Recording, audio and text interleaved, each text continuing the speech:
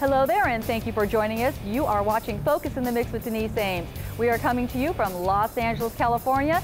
Today, our special celebrity guest is rock star Eddie Money. Now, because of all your MySpacer questions and responses, we are forced to do 2 episodes with Mr. Money. So this will be part 1 of 2. Also coming up on this show is going to be Feisty Piranhas, backed by popular demand. So they are both coming up, but first, it's entertainment news. Well, now here's an interesting and I must say original way to attempt to fund a project. Remember the Big Bopper who lost his life with Ricky Valens and Buddy Holly in that horrible plane crash in 1959?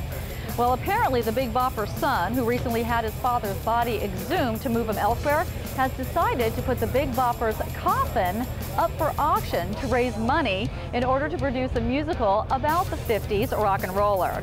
Just when you think you've seen everything on what the kind of crazy stuff they'll sell on eBay, that one takes the cake. Anyway, Jeff Beck, Metallica, Little Anthony, and Run DMC are all among those that are going to be inducted into the Rock and Roll Hall of Fame. The ceremony will take place October 4th in Cleveland, of course. Elvis Presley's drummer Fontana is among those in the sideman category. And speaking of Rock and Roll Hall of Fame, our guest that's coming up has been performing for the mandatory 25 years and still has yet to be inducted into the Rock and Roll Hall of Fame. Why is that? Well, he's here to talk about that and so much more. Coming up after the commercial break is Eddie Money, so don't go away. Want to get shocked? Then Shocked, Relived, and the End CD DVD packages by the explosive Feisty Piranhas is a must. Recorded in their own state-of-the-art studio and winners of numerous music awards. Live performances with the Misfits, Blue Oyster Cult, NAMM. Look out for their new 2009 release, Live in SoCal Rockin' CD DVD box set. Order your hot Feisty Piranhas merch at feistypiranhas.com today. For over half a century, Vendome Wine & Spirits has specialized in the finest rare and hand-picked wines along with a wide variety of unique spirit. Both of their Valley locations also carry a vast array of beers, top-of-the-line cigar products, and beautiful gourmet gift baskets. Come sample wines from all over the world during Vendome's popular wine and cheese tastings and classes. Whether you're on a budget or a high-end connoisseur, Vendome has something for everyone. With 2 convenient locations in Toluca Lake and Studio City, it's easy to shop Vendome Wine & Spirits.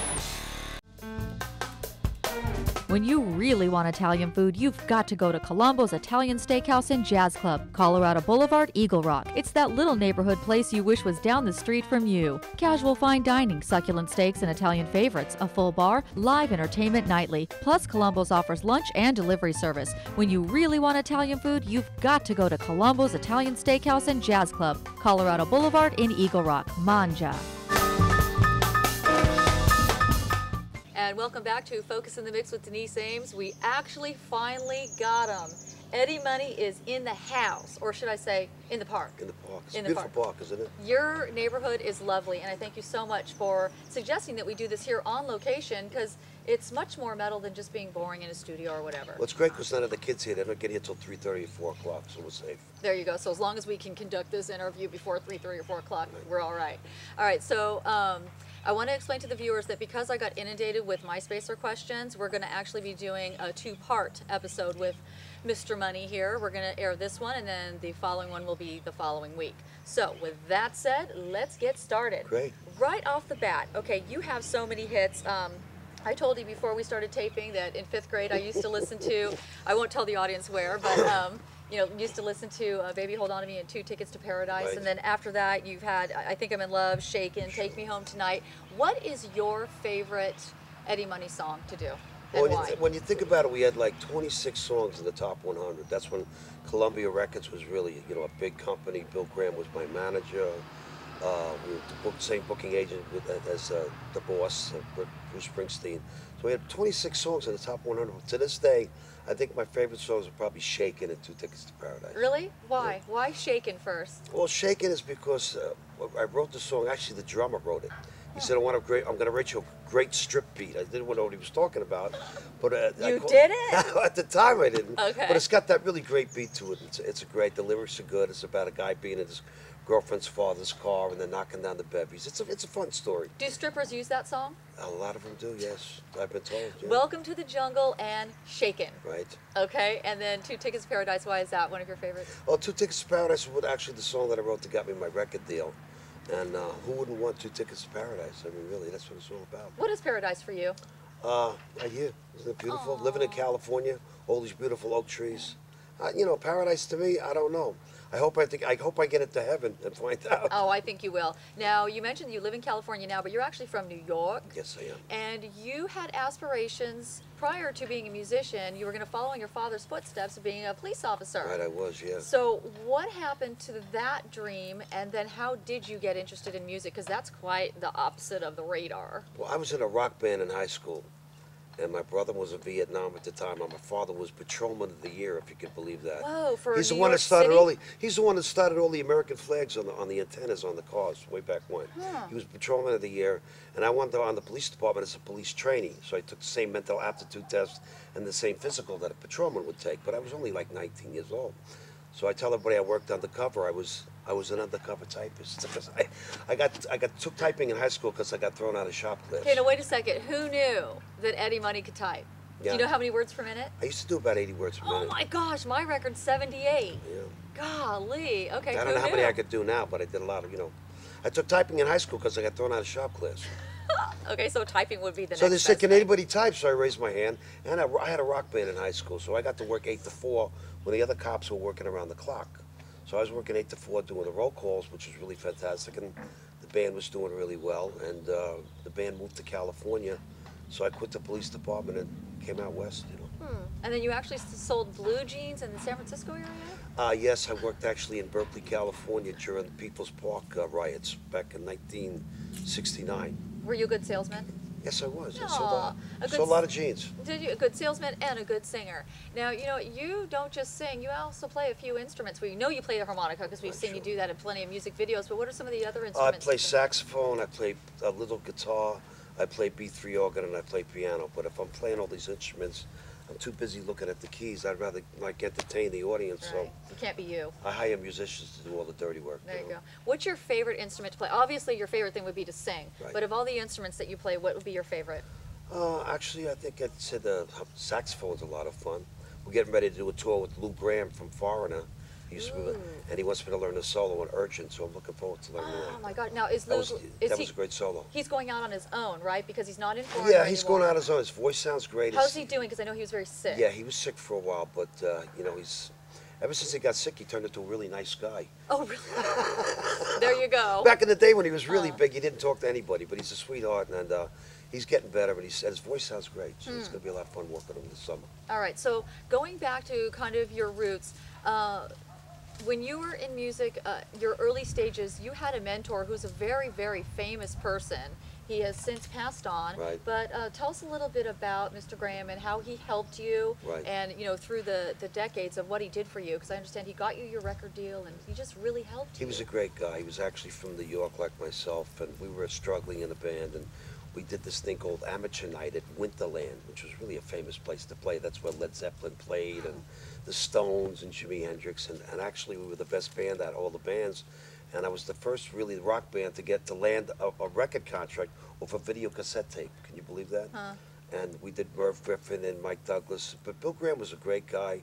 He managed the Stones for a while. He helped with the US Festival. He was a great promoter. It was tragic when he lost his life in a horrible helicopter accident back in the early 90s. Now, here's a bit of trivia. You also, many people probably don't know this, you played with Janis Joplin's back No, in actually, band. you know what happened when Janis Joplin passed away, and Big Brother and the holding company, which was Janis Joplin's band, auditioned a bunch of people, and they liked me the best out of all the people they were auditioning with. But then a singer named Nick Ravenitis, who was this old fat blues singer out of Chicago, wound up getting the gig. Broke my heart, but a couple of years later, I got my own deal with Bill Graham. Okay, well, speaking of gigs, you go out on tour still. I got 5 kids. I'll do anything to get out of the house. Oh, I thought you had to. I thought you were going to say I've got 5 kids. I got to pay the bills, but it's not about that. It's about you want to split. No, it's good. We do a lot of shows because I think that the public's got a short memory. You got to stay in people's faces, Then we do songs that they forgot, like "I'll Get By." Give me one leg. We do songs that used to be hits, and we haven't put them in the. They're not on. They're not on the oldie stations yet. So we got a lot of songs to entertain them. It's easy to write a great set list when you got 26 songs in the top 100. Right. And I know you're also a huge draw because I know somebody that went to go see you play at the Coach House in San Juan Capistrano. Yeah. She said you couldn't even move in the place. And I have seen a lot of people, I've seen a lot of famous bands from the 80s and 70s play there. And it's such an odd place to be in San Juan Capistrano that people are usually lazy and don't want to drive out there, but they'll do anything to see you. I heard it was like sardines. I was like, whoa, really? We have a lot of fans on there because they've been playing down there at the Coach House for about 20 years. So after about 20 years, people that get used to seeing you down there, they're making an event and they come out. We did have a good show down there. Where is your favorite? I'm still waiting for the Swallows to come back there. When do they land at San Juan Capistrano? I don't know. That's where the Swallows return. Yeah. I'm thinking October, but I might be way off. I had a 1 in 12 chance. Where's your favorite place to play? I like playing LA, and I like playing New York City. I like playing Detroit, San Diego. Really? What's your favorite venue in San Diego? What did we play down there? What's the big venue? I remember I lost my cowboy boots in that place one time. Sports Arena? Yeah, Sports Arena. Okay. We played the Sports That's where Arena I saw back you. with. I think we played the Sports Arena back with Santana. Yeah, that sounds right. Yeah. All right, well, on that note, we're going to go to a quick commercial break, and don't go away because I'm going to start on the MySpacer questions for Mr. Eddie Money right after the break.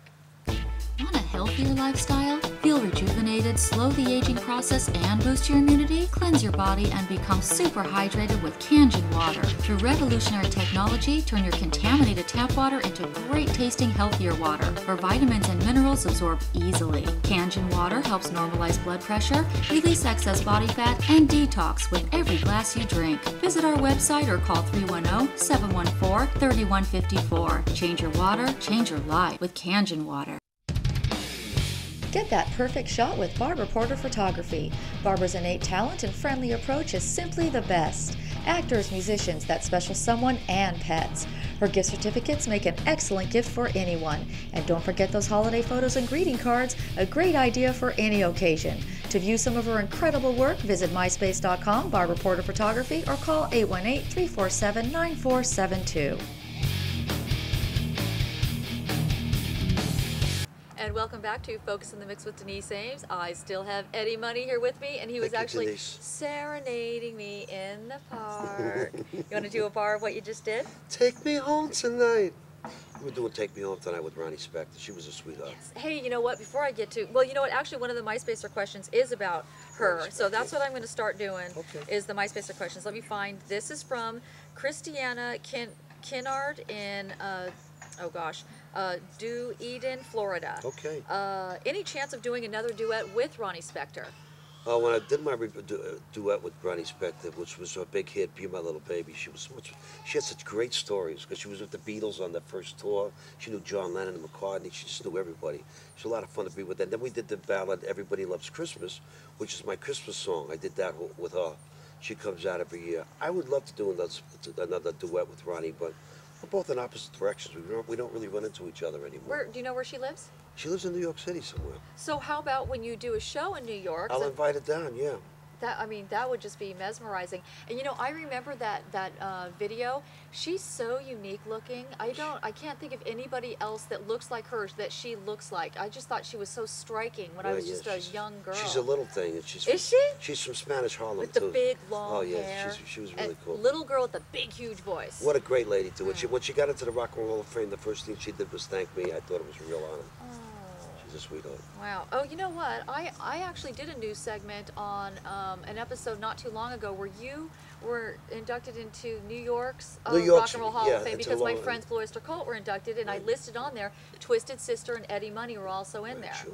So what was Barbra Streisand's in there. Wow. So there's a lot of people out of the East Coast are in the New York Rock and Roll Hall of Fame. Were you able to go there for the ceremony? I ceremony? was working that night, so I had to send them my induction speech. Oh, but that's cool. You sent a speech. Okay, well that counts. That counts. Okay, next question. Richard Inman from Los Angeles. he's actually an internet radio DJ for Artists International Independent Radio. Wow. And he wants to know, do you use the internet to promote yourself? Yes, I'm starting to learn a lot more about the internet, and I don't really have a MySpace yet, but Oh, we have to make you I've one. been. I know that Tommy Rose, a lot of guys from some of the bands I know have been on the internet an awful lot, so I think it's a good idea. I want to be part of the present, not part of the past, you know? There you go. So I'm Well, getting into the computer. I'm going to Yeah. be Mr. www.eddiemoney.com. Okay, so Richard also would like to know, do you think the efforts of the internet indie radio is good to get your songs heard by the general public?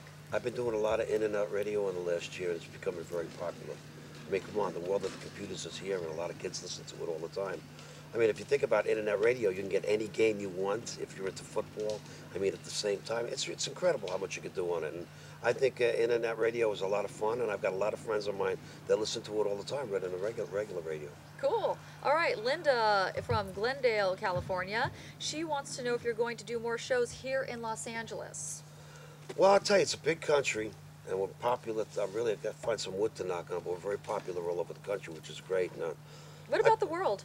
I don't know. Well, we used to sell a lot of records in Japan and Australia and Europe, but I just never went back. You know, I stopped touring Europe and everything else. Like, everybody in Europe would love to make it big over here, and I'm lucky enough to, you know, sell tickets over here. So, Yeah, and so why go to Europe? Exactly, because the U.S. is the one that everybody You know? wants I'm to afraid do to good go in. to Europe too, with all that crazy stuff going on there and bombings and everything. It's you know. There you go. I'd like to do a tour over in Iraq or Afghanistan for the troops. Huh. That would be nice. There's an idea. So where can people find your concert dates on the internet if they want to check to see if you're going to be in LA or wherever they're watching I this think from? you probably go to eddiemoney.com and the calendar comes up, you know. Okay, so you can find them there, people. All right, this is from Thomas Zoltar in Arizona, and he wants to know what inspired you to write Walk on Water. Actually, Walk on Water was written by Jesse Holmes. I think they gave me some credit for it. I only wrote a couple of lines in it, but the Walk on Water just reminds me of the Sea of Galilee when Jesus was sleeping and all the apostles were like flipping out, and he got up and he walked on water. And I just thought it would be a pretty cool tune to tune. I don't think anybody can walk on water, but you know, the big guy upstairs. Well, I actually have a surprise for you. Thomas is an artist. Wow. He saw I was interviewing you. He saw on our MySpace page. He did this drawing of you. Oh, fantastic. Isn't that good? Very good. So I wanted to present it to you. Huh? Say, thank you, Thomas. Doesn't look a lot. You know, I wish I could draw. He did a good job. He did a good job. Thank you so much. And he did that at the last minute. He goes, how long do I have? I said, you got 3 hours. Oh. Okay, so... You should do police sketches, huh? Oh, there you Look like one of go. those Eddie Money on police sketches television. Okay, moving on. This is Brad. He did not give us his location, but I know he's in the U.S. somewhere. Did you ever decimate or trash a perfectly good hotel room? Well, you know what? I hate the trash hotel rooms because when you think about the maids cleaning up after you and stuff like that,